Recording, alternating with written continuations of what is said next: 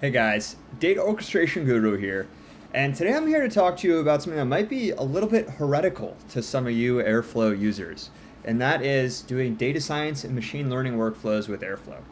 So historically, the big problem with trying to do data science workflows with Airflow is Airflow is not really built to handle large amounts of data passing through it. It's an orchestration system. It's meant to tell other systems to handle that data so that Airflow never actually needs to take any of that compute load on.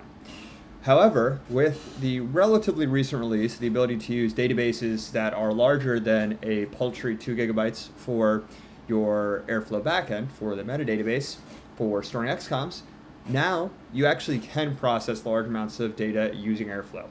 Still not best practices in a production setting, but best practices don't always match up with real-world reality. It is a really powerful tool for orchestrating these workflows.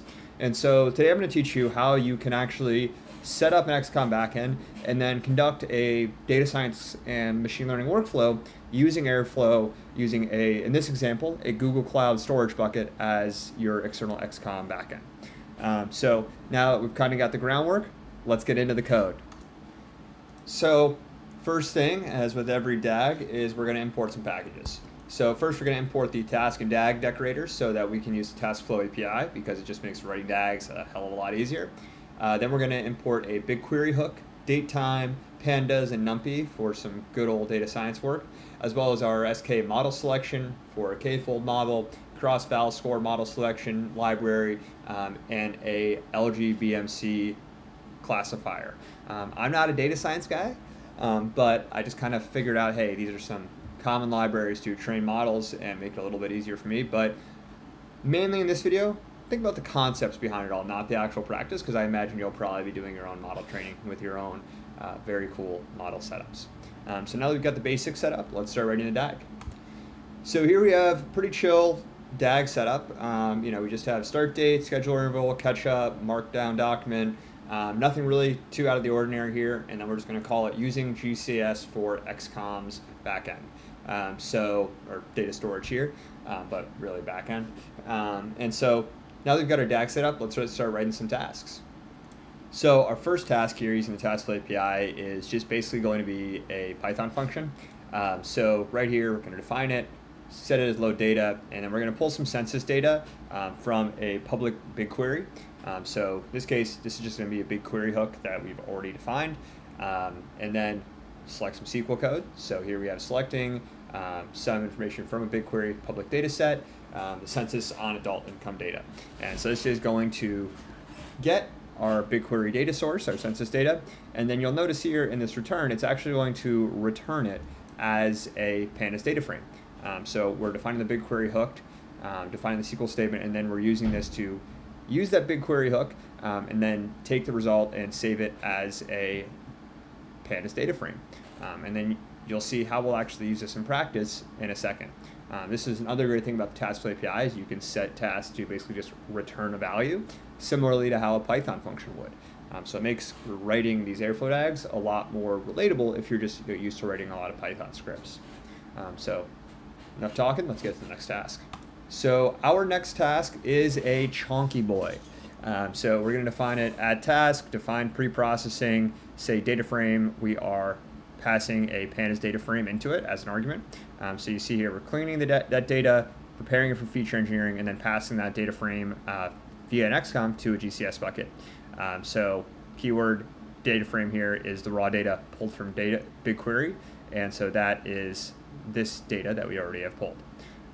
So right here, df referencing again that data frame we're pulling in. So as you can see, get Pandas data frame. We'll actually link that data set to this future task when we're doing the bit mapping. But for now, just you can reference it as df. So df drop NA, drop any null values, drop any duplicates, typical data science cleaning work. Then we're going to clean some categorical columns. So just cleaning to apply any columns that don't meet these parameters. Let's apply them to make them a string. Then see here, we're going to rename question mark values as unknown. So we want these all just to be strings, not question marks. So for any work class, occupation, or native country, just mark that question mark and change it to an unknown. So again, typical data cleaning. and then dropping any extra columns, in this case just a couple columns that we're not actually going to use in this data science workflow. And then once we're done, it's going to return another Pandas data frame for us to use. So in the next task, we will see how we're going to bring this into a GCS bucket. So now that we've done some pre-processing, we're going to our next task, which is feature engineering. Again, using that data frame as the Pandas data frame.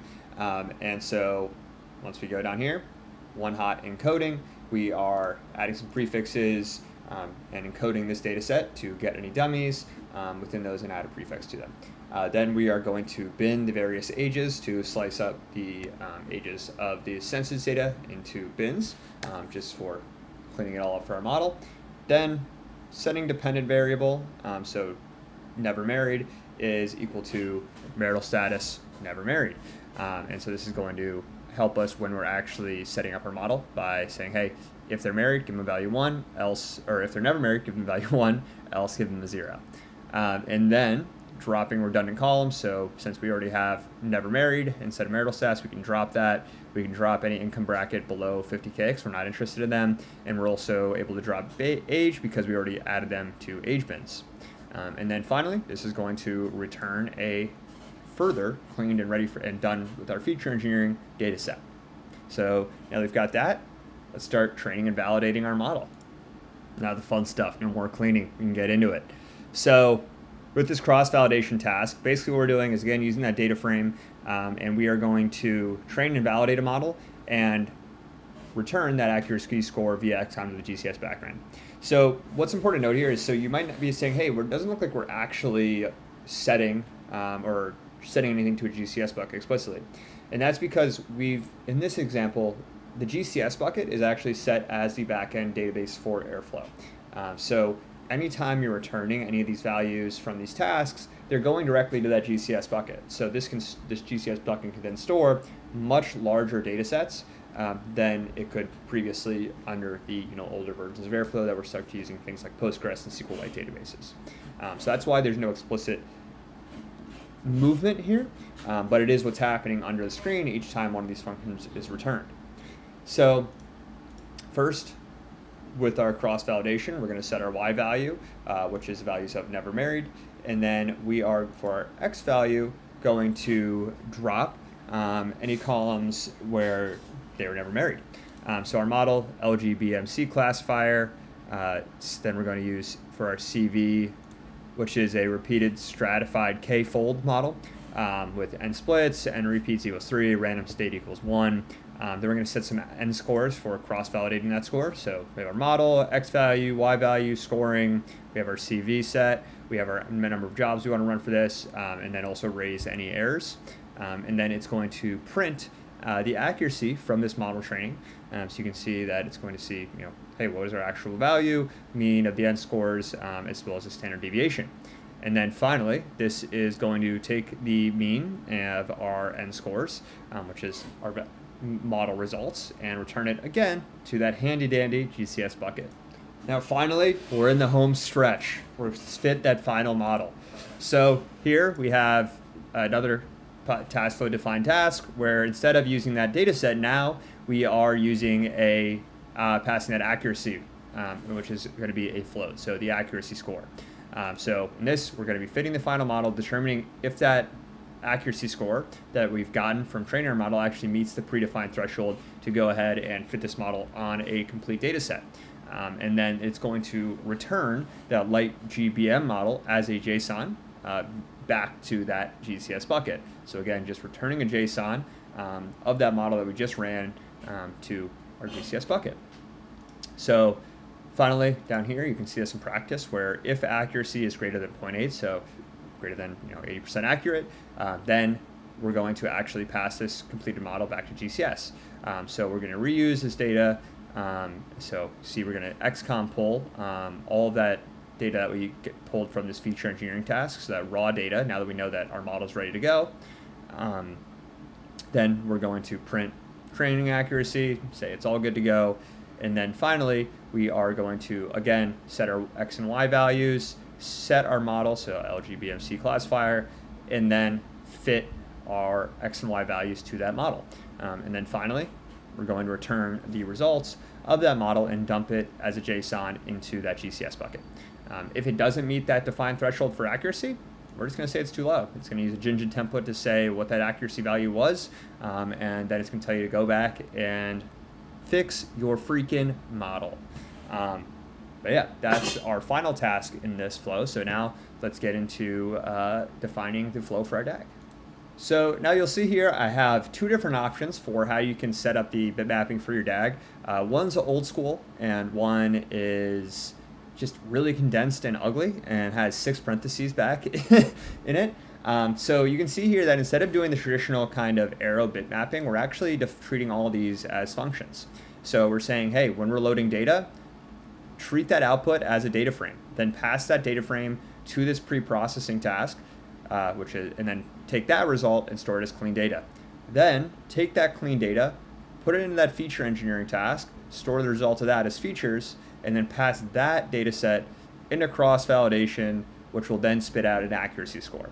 Then finally, we're going to pass that accuracy score to our fit task. So you can see this is a much more kind of data-centric and logical way of actually writing the mapping for your DAG. So instead of just going, hey, run these tasks in sequence, this is dataset driven. So when a dataset is produced, then send that to a downstream task, which will then use that and produce another dataset. You could also condense this into one line if you just wanted to have each parenthesis inside of each other instead of using variables to pass the values to each. But I chose not to do that because that makes my head hurt seeing 6 parentheses all in a row. So we won't do that. But now that we've gotten it all set up, you have a complete model training DAG. So let's go look at what this looks like on the graph view and then we'll wrap up. So in practice, it's a pretty simple graph view. You're just loading data, pre-processing it, doing some feature engineering, then training and fitting that model. So really simple part here, but I always like to just give you guys a visual representation of what we actually did. And that's it. I hope you learned something. I hope you learned how to use GCS buckets as your XCom backend and the power that can unlock. And keep in mind, it doesn't have to be a GCS bucket. The reason I didn't show the setup process there is because it's going to be dependent on whatever data storage you're using.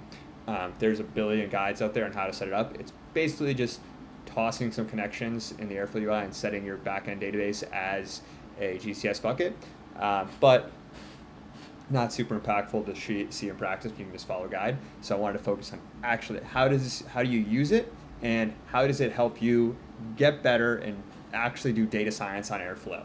Screw all the people that say you can't. So anyways, I hope you guys learned something. If you did, like and subscribe, always appreciate it, and have a good one. Bye.